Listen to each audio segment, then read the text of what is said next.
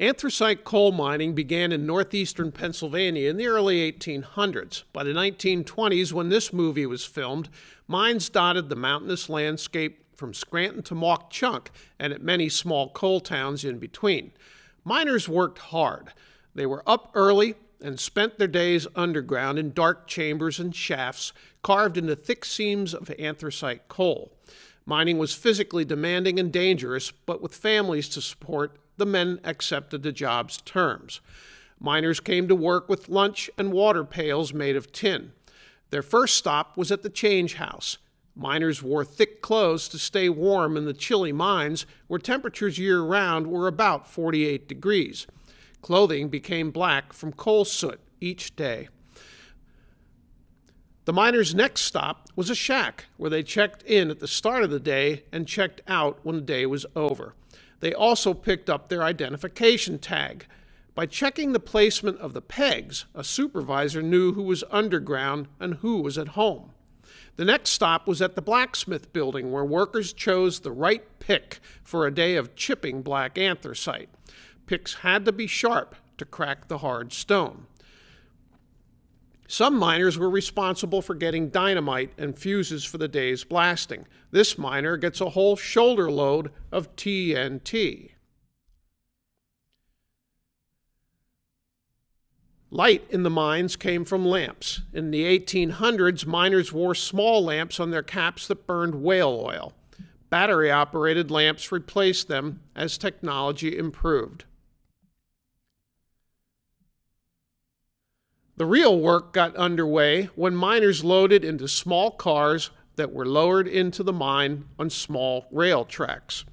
A heavy steel cable attached to heavy chains slowly lowered the miners through the mine opening and down to the depth of the active coal seams.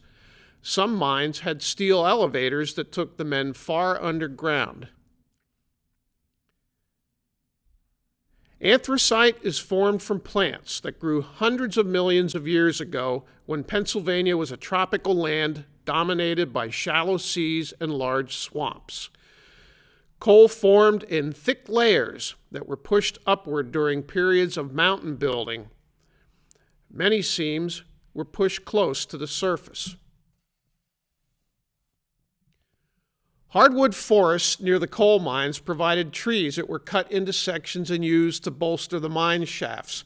Cave-ins were frequent, but mines that were heavily buttressed suffered fewer accidents. Logs were cut at sawmills next to the mine and taken down on rail cars. Just look at the number of logs supporting this mine shaft. Imagine the weight above those logs. Miners faced many dangers. Underground gases, such as methane, caused fires and explosions that often led to cave-ins. Gas collected along walls and ceilings and sometimes shot out of cracks in invisible streams called blowers. Mines were ventilated, but gas was always a threat. Working areas were checked before miners were allowed in. Blasting disengaged large amounts of coal from a seam. Workers prepared for the blast by drilling long holes into the seam and then stuffing the holes with enough dynamite to break the coal from the walls, but not too much to cause a cave-in.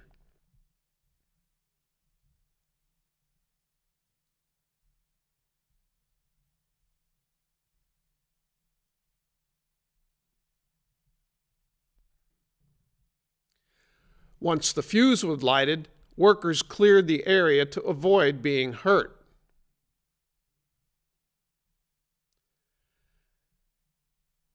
After the blast, the area was examined to make sure that there were no large sections of coal hanging on the wall or ceiling by a thread.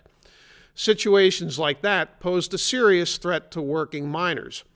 Loose sections were pulled down or, if necessary, a second smaller blast was done to break the coal free. Workers took their time to make sure the working area was safe.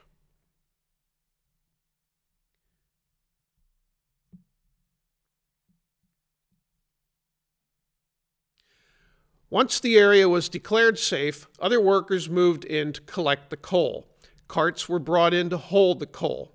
Large pieces were loaded by hand, and the smaller pieces and particles by large shovels.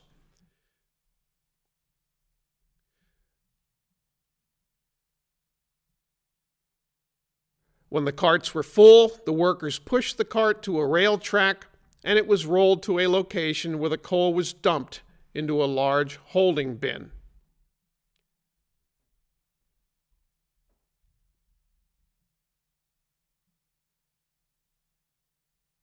Here you see a bellows mechanism going back and forth to bring air into the mine. Mules that lived in underground stables pulled large cars to a chute underneath the holding bin. Mules were strong and smart and knew their way around the mine. When the car was full, the mule pulled it down a track where it was coupled with other cars that were loaded and waiting to be taken out of the mine.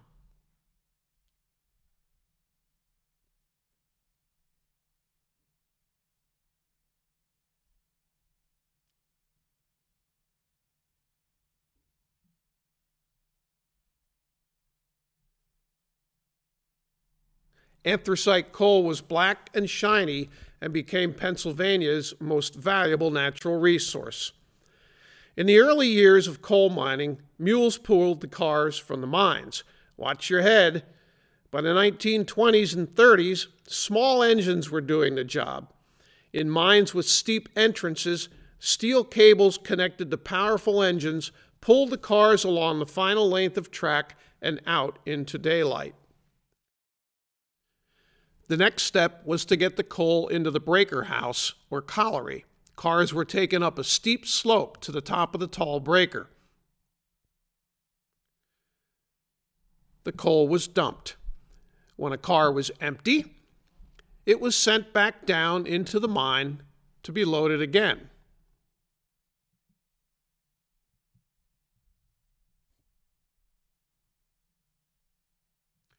Another car would be pulled up, and the process would be repeated all day long. Coal was broken into various sizes at the top of a breaker house and sent down iron chutes to workers below. The workers separated slate and other rocks, called culm, from the coal.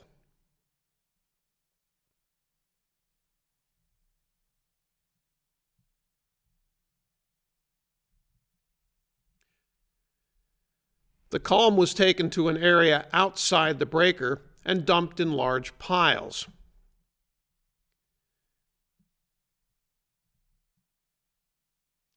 Miners' families used to search the piles for pieces of coal that were used in home stoves and furnaces.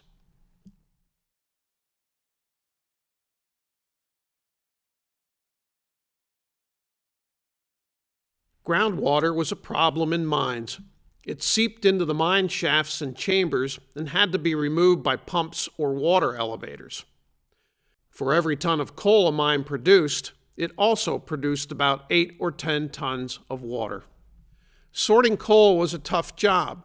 Until child labor laws were passed, the sorting was done by young breaker boys who sat on narrow benches under the watchful eye of a breaker boss, who would smack the lads with a thick stick if they slowed down or talked to a friend. Older men and teenage boys took over after laws were written that prevented children from doing the work. After leaving the breaker house, coal was loaded onto railroad cars and delivered to industries all over the region. Here, the Lehigh Valley Railroad is taking a long train of coal cars south, perhaps to Bethlehem and its giant steel mills. Leaving the mine at the end of the day always brought smiles to the workers' faces. Waiting at home was a bath, a hot meal, and a family. But as one shift ended, another began. Coal mining was a tough, dangerous business, but without it, America never would have become an industrial giant.